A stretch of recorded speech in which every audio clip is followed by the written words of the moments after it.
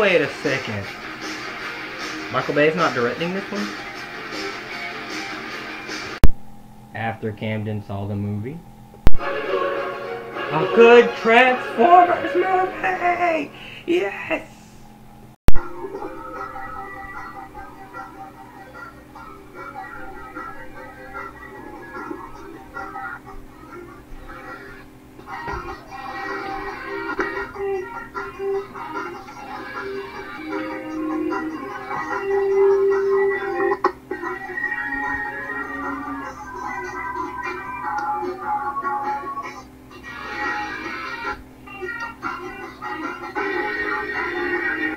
Before we begin, this video is sponsored by Raid Shadow Legends. No, I'm just kidding. This video is sponsored by NordVPN. No, I'm just kidding. It's sponsored by none of those.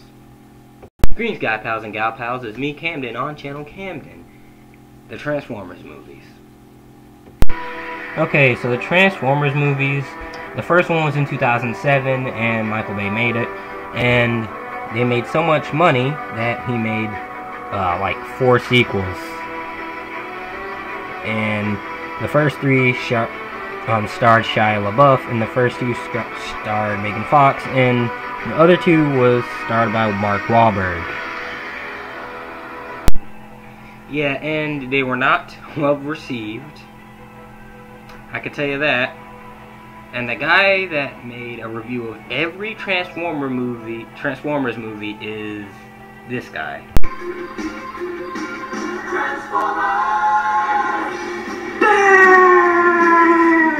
And that guy is not very enthusiastic about the Michael Bay movies. And the first Nostalgia Critic episode was on the first Transformers movie.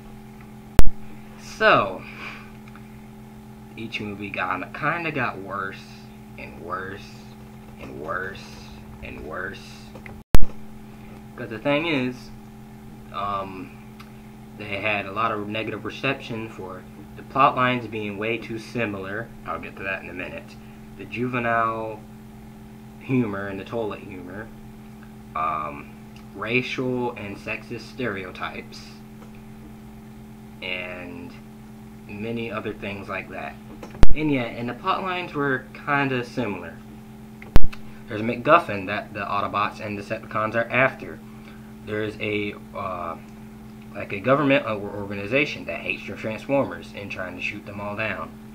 There's 2 human characters, one's a man and one's a woman, that has to help the Transformers get that certain MacGuffin. And then the Decepticons and the Autobots, they fight, and then explosions are happening and you can't tell what's going on, and a bunch of shaky cam, and then Optimus Prime makes a speech, and then the movie ends. Like us, there's more to them than meets the eye. I am Optimus Prime, and I send this message to any surviving Autobots taking refuge among the stars. We are here. We are waiting.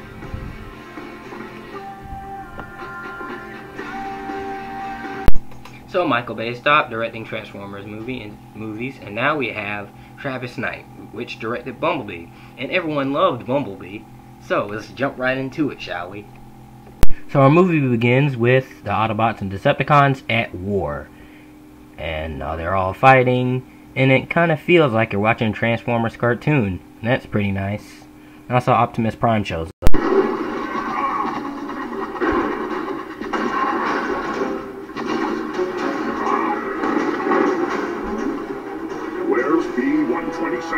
And where's T-180? Actually, it's T-800. Anyway, Bumblebee shows up and helps out. And Bumblebee escapes to Earth, and all the other Autobots escape to Earth too. And the Decepticons also go to Earth. I also like that the movie takes place in 1987, where the Transformers first came out around the 80s. That's pretty interesting. It's like a Justice League movie that takes place in the 60s, or a Ninja Turtles movie that takes place in the 80s or 90s. It's pretty cool. Name is John C.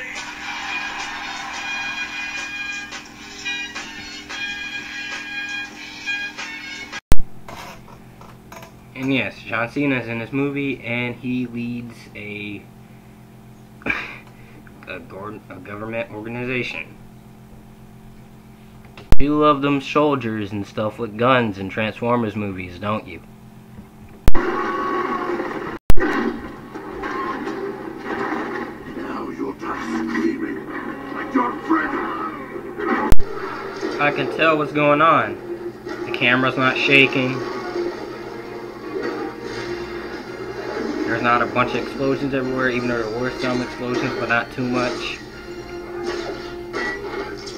Imagine Michael Bay in a movie theater, and he's watching a movie and he's like this. No, no, there's supposed to be explosions. More explosions.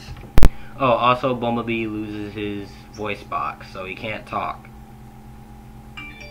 We're introduced to a human character, and it's not Shia LaBeouf. Just do it! Don't let your dreams be dreams. Or Mark Wahlberg.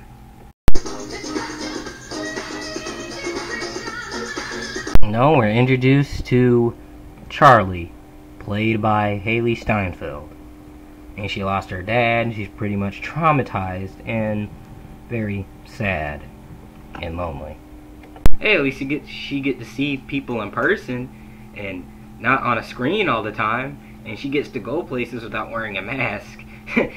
That's silly. That's like if a virus or something was around.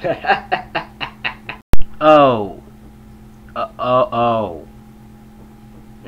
Never mind. And she gets in the car, and that car is Bumblebee. She doesn't know it's alive yet.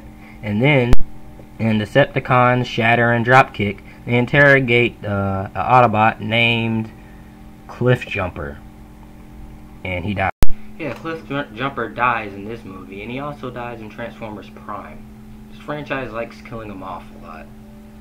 Charlie meets Bumblebee. Oh yeah, also I forgot to mention Bumblebee lost his memory, so yeah. Her mom drives the Bumblebee car, and she's worried that Bumblebee will turn into his regular form. And the scene is pretty funny. And the Decepticons trick Sector 7 into thinking that Bumblebee is the enemy. How is it you think we can help? We need your eye. Yeah.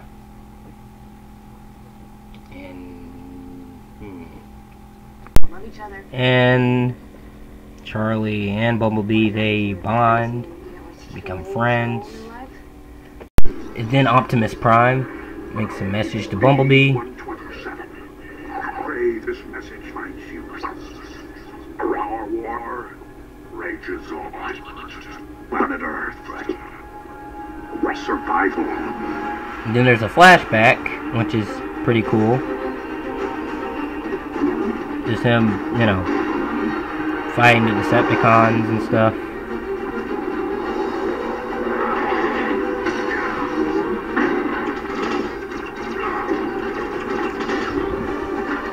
Bumblebee gains a bit of his memory, but it's not all the way there yet.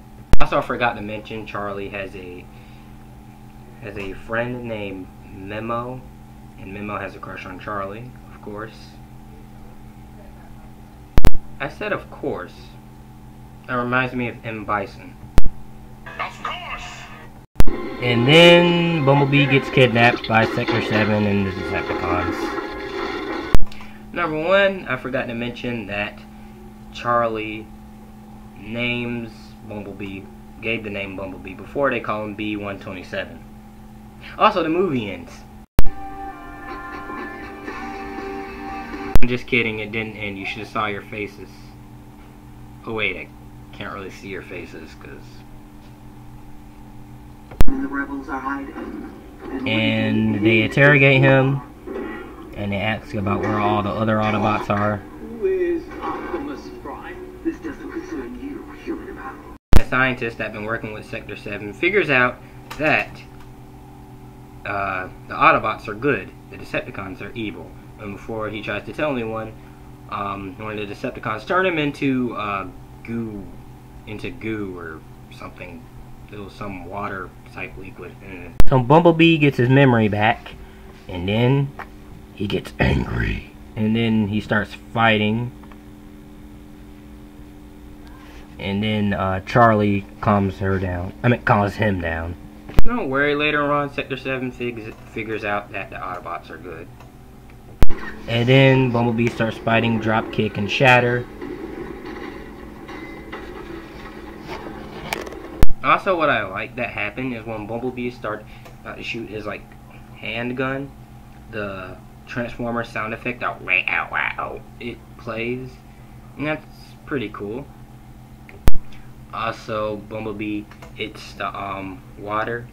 Actually, hits something and then water comes out, and then the Decepticon Shatter started drowning, and then Charlie jumps in there and tries to help Bumblebee because he got caught in there too.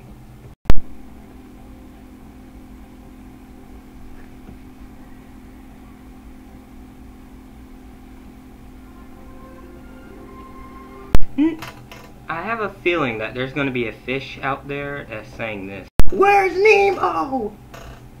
Charlie and Bumblebee go their separate ways, and then Bumblebee turns into a Camaro, since he's a Camaro in all the other movies. Also, this is what happened to Bumblebee.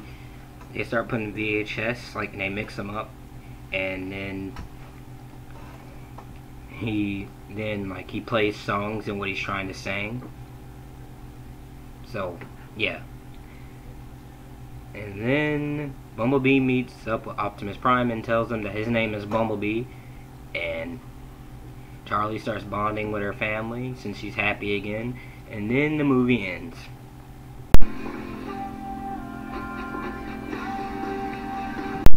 This movie was pretty good. I really enjoyed it, and the acting is great. The CGI is very well done, and Bumblebee was a great character. It's all around a great film. You should check it out and watch it. A 9 donuts. Thank you guys so much for watching. Make sure you hit the like button and hit subscribe. And I'll be making videos every Monday at around 5 or 5:30ish. Anyway, see you guys around next time. Next week. Oh my God. Buddy.